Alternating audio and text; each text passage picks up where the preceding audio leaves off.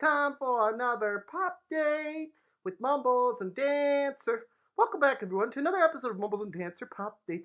Today's episode of Mumbles and Dancer Pop Date, I'm talking about collars and how you can not only size your own collar, but the different types of collars and which type will probably be best for you.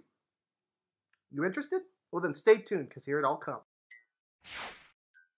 So guys, today we're going to talk about how to size your dog's collar properly. Guys, it's very important that you note that what you're trying to size is not what your dog's collar size is going to be in 6 months from now.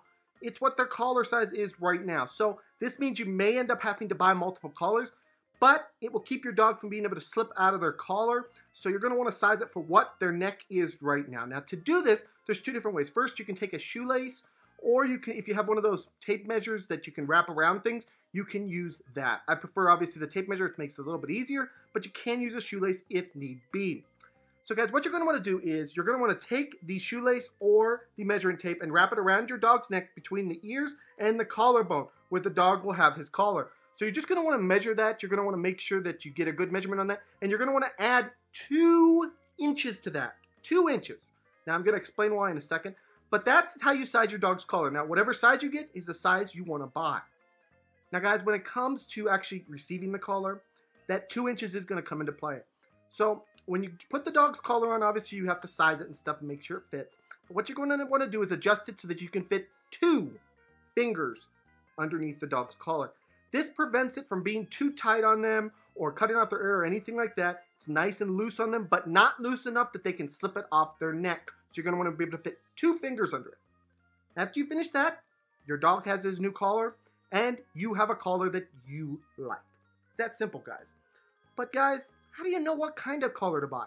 Guys, I'm going to explain some of the main different types of collars that you can get, and I'm going to give my recommendation on what type of collar you should actually get at the end of this. So let's start by going with the generalized collars, which are the nylon collars or the leather collars. Now, Dancer has a leather collar. It's a nice leather collar. Leather is a little bit more expensive usually than nylon, but they're both seen as kind of entry-level collars because they're just collars and they're very adjustable. They're not custom fit or anything.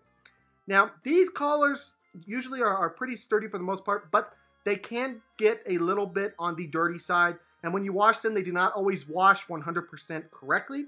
So that is our main con with these collars, is that the washing process can be a little bit stressed, and they can start to show wear after some time. Especially with the leather collar, if you're taking it on and off for a bath all the time, you may notice that the leather is actually getting strained, and eventually it may get brittle and break off.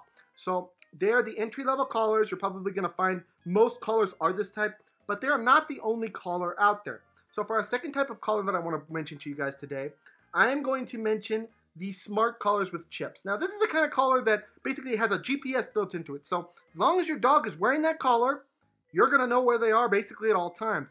Now the main con for these collars are they're expensive, and some of them even actually have monthly monitoring fees that you have to pay in order to keep that service going on your dog's GPS collar.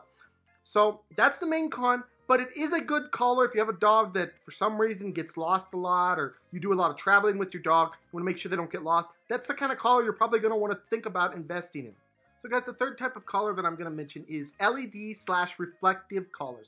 Now these are collars that either have built-in LED lights in them, or they have reflective material on it. So if you're somebody that walks your dog at night, or you go for a jog at night or whatever, it actually lights up so that people can see your dog, so that no accidents or anything happen.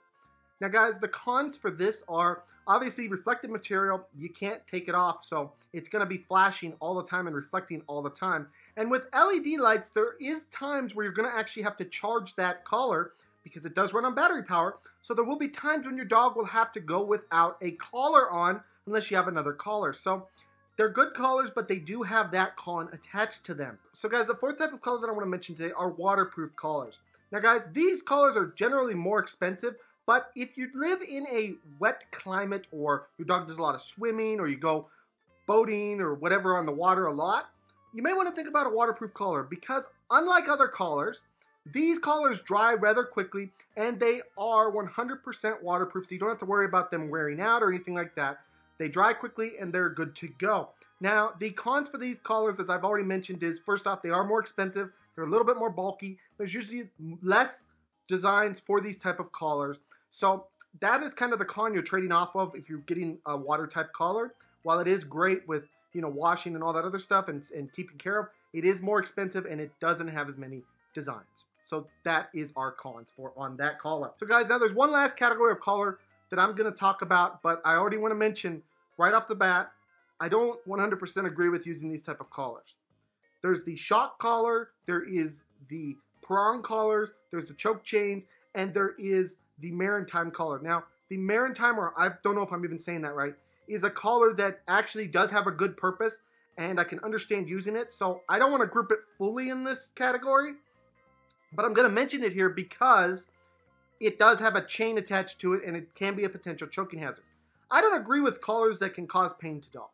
I think there's better ways to correct dogs. I know some dogs may need very harsh correction, but anything that can cause a dog pain, I'm just not for. So maritime collars are for if you're going to if your dog is slipping out of their collar, it makes it so your dog can't get out of them.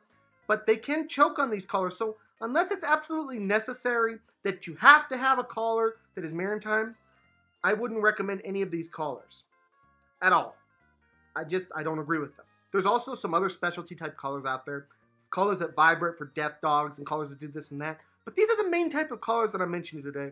And now I'm going to tell you what I would recommend that you get. Guys, here's the deal. There's no perfect collar out there. It's all based on choice. Maybe you like the looks of a leather collar like we do with Dancer. That's fine. Maybe you have a dog that constantly somehow breaks out of your yard.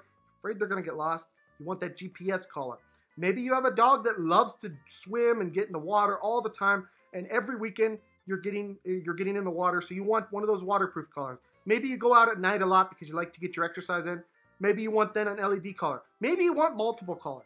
Guys, there's no rule that says you can only have one type of collar. My recommendation to you is research the collars, check them out, make an informed decision, and there's no wrong answer no matter what anyone says. It is based on personal preference. So guys, that is my recommendation. Get the collar that suits you best and that is comfortable for your dog. Again, I will not recommend any collar that causes your dog pain. Don't agree with them. I don't think you should use them. So please do not. But beyond that, any collar that you guys want to get is free game as long as your dog is comfortable in it. And that's my recommendation to you. So guys, now we're going to go get Dancer and we're going to finish up this video. As with every week, guys, it is time for our favorite section, our Pop in Play. We can see this cute little guy have all sorts of fun. And here he is.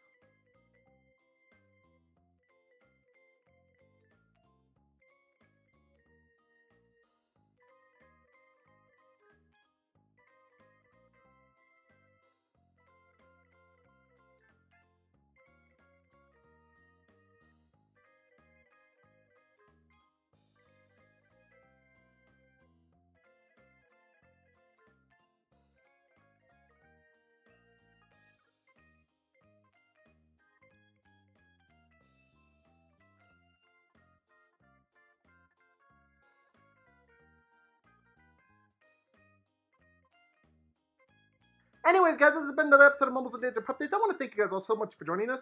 Please smack that subscribe button, smack the like button, and smack all those buttons. Dancer wants to thank you guys all so much for watching. And guys, just have a great day, everyone. Stay safe out there, and we will see you guys all next week.